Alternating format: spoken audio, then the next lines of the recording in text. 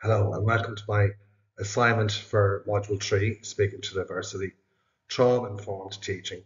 Thomas Bulger, student number 190303131. Now, today I'm going to talk to you about the effect of trauma within the educational system as how we deal with teaching in an informed approach. First of all, what is trauma? Well, within the student body, you can have adverse childhood experiences, and these can take up physical abuse, emotional abuse, sexual, domestic violence, parental, maybe there's addiction in the family, mental health, people who have passed on bereavement, and or people who are in prison, whose parents are in prison. Um, it can be an event that's experienced, and the effects of that can create an impact on a person in that the post-traumatic stress or the trauma that they have can affect how they regulate within classes, how they emotionally or physically regulate in classes, and find it difficult, maybe become hypervigilant or maybe even withdrawn, unable to read social skills. Anyhow, we have to work around those negative outcomes. The types of trauma, first of all, you have PTSD, that's post traumatic stress disorder, where an extreme event, whether experienced or witnessed, can trigger stressful or incapacitating reactions. Now, that's on the person subjectively.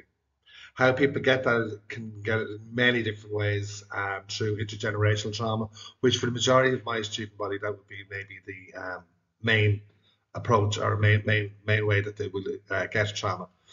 Process of physical trauma passed on to communities and families. It can have a significant impact and can leave individuals far more open to further complications.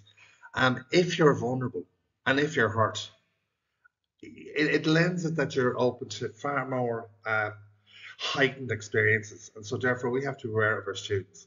But also, we have to be aware of vicarious trauma because if I'm working with a child and I'm taking on board all of their problems, and I'm aware of all their problems, and I'm not and I don't have some sort of mechanism to stop that. And I'm going home and I'm getting into bed and I'm lying there and I'm looking at the ceiling and I'm worried and it's taking its mental health toll on me. I have to be careful. As to say, in an airplane, you always put your own mask on first. You can't be the best that you can be or deliver a service to your students if you feel that you have that impact on yourself. Um, there, as Brunswick and I'll say, and I've also left a link there for people to go and continue on if they want to get further information on that. My students, who are they? Well, they come from family disadvantage, community disadvantages, maybe substance use, high criminality in the area, socio-economically deprived. With all of these, there is a higher propensity of maybe poor mental health, low academic achievement. Also, you have to be aware that within the system that you might have poor teacher relationships and maybe teachers' capability to promote confidence is at a low. As far as Loftus links in, that all of this stuff can be addressed, but we must be aware of it. The story so far in my centre, we have fairly trauma-informed approach and practice. We have, as you can see here, um, absolutely, we accept everybody and anybody without discrimination. It's very, very, very inclusive. We have chill out areas of places where people can talk, where they can actually sit down and discuss with their key workers. We have breakfast clubs, and we have a rec room, which actually is in the process of being built at the moment for pool and coffee making facilities and all that.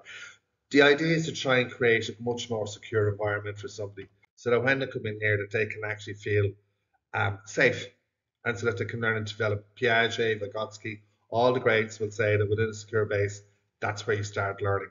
That's where you start being able to build up. That's where you have the confidence to build up on your self-efficacy, your self-esteem, and all that happens in a secure base. Gilligan, 2014, talks about this in a wide scope that um, you have to provide a pure environment for which they can evolve. Many students come from diverse backgrounds. They need security, environmental in the classroom. O'Toole will also agree with that. The activity that I was thinking of and did was to try and get a person to think positively about who they were and where they wanted to go.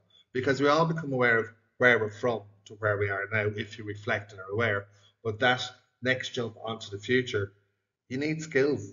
You need to be able to promote yourself and understand and believe in yourself. And this is where a lot of my students may be lacking.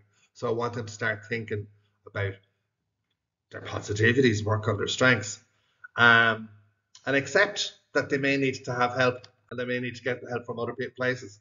The activity itself, I decided because a grateful board. I find that a grateful board was very raw. I know it's semantics, but I didn't want people to be grateful for what was actually their God-given right. I mean, why be grateful because you have food in your stomach or you have a roof over your head? These for children should be right. But I didn't want to get too political with them either. So what I did was I broke it down to hopes, plans, positivity, and wishes. Now I started off with just a board, and I could stick up little sticky onto the board and write out their ideas or what they wanted to say or whatever. But it was, in fairness, it went to a poor reception. As you can see on this board here, very, very limited the amount of answers I got. So I brought them on board and used a Padlet because I was thinking, why are they not answering this stuff? And I realized that it was public. People could see their handwriting and recognize what they were asking, whatever. So if we went Padlet, it allowed anonymity. It also allowed them to discuss at any stage. They didn't have to be in class when they were putting this stuff up. So I was getting suggestions and I was getting wishes and I was getting plans of what people want to do in the future.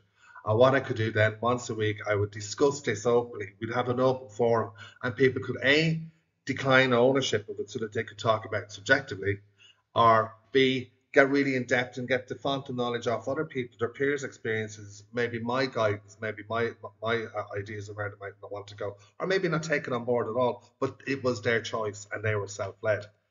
The second part with the Padlet, as you can see, that went really, really well.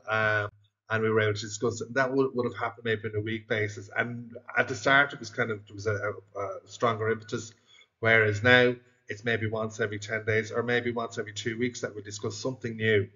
And we can discuss off the board what that person's thinking or where they're at. And no one has to be on the spotlight. The board was positioned in the hall, and again, that was too public. So the fact that it was up in the ether of the internet meant that the anonymity stayed. Changing that format was also the fact that it had a hidden agenda in that a learning agenda that they also were learning more on UDL University Design for Learning. It was more technical, and we're learning how to upload and we're learning how to search as well.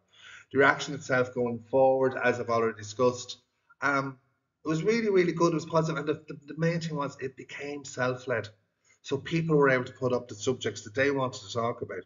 Now, obviously, with a certain appropriateness, but it meant that if there was anything to worry, which hasn't happened yet, but I'd be able to give guidelines and directions and refer them to maybe a place where they needed to go. The exercise repeated, successful with the older groups actually. Maybe it was the fact that they had more experience, or maybe they were more vocal, or maybe they were more comfortable because they've been here longer. We also got sometimes explicitives within the format, which was funny. Like, the lesson ones would be, I want to be a DOS or I want to be a raver. But they were discussed just as much because when somebody's saying stuff, even if it's not complying with what you want them to say or need them to say, it needs to ask a question, needs to be addressed. Now, clearly, all of this was delivered and explained with professional boundaries and the understanding of duty of care. Thanks very much.